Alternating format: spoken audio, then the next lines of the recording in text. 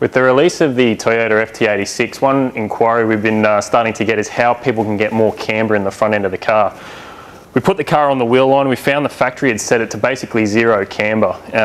The one way they'd made the car a bit more agile is by setting a little bit more toe out. It makes everyone feel really excited and handling about the car, but once you push it to the limit, the car really starts to roll over itself in the front end, and that's basically understeer.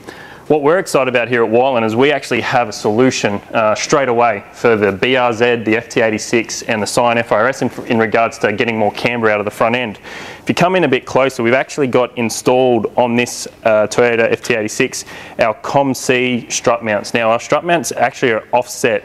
They're not adjustable like you'd typically see with a pillow ball mount that's on a coilover. These mounts are designed with a high-spec Group C rubber material, offset by about 1 inch. So at the moment we've got it set back towards the inside of the car, which basically maxes out as much camber and as much caster as we want.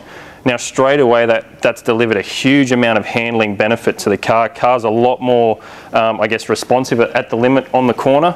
And from that, these mounts actually offer about 1 degree of adjustment, so about 1 degree of neg camber. And then when you combine it with the camber bolts at the foot of the strut, you can actually dial in less camber or more camber depending on how you're driving. So if it's a daily driver, you probably want to pull it back a little bit more, but if you're really looking to get as much neg camber as you want, you can get that adjustment through the camber bolt at the bottom.